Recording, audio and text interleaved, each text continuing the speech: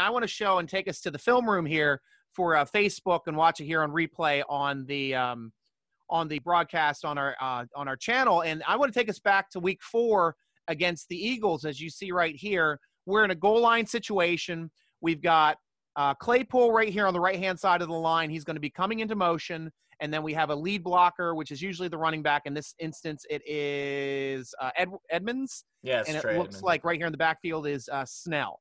So on this play, we're going to see Claypool come around, go into motion, and I hit the wrong button, of course. I'm always hitting the wrong button. All right, so here we go.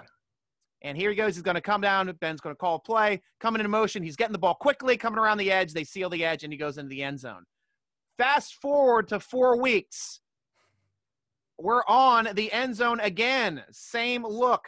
Claypool on the right-hand side. This time we have Samuels as the lead blocker with Connor in the backfield. Same look coming around. Watch this. Here comes Claypool into motion. Again, not going to Claypool this time, going up the middle. And this is something now that the Steelers are not just building plays from within a game. They're building plays across games. So that play is the same set. You can go either way. You saw the defense shift a little bit there to the left when Claypool came across.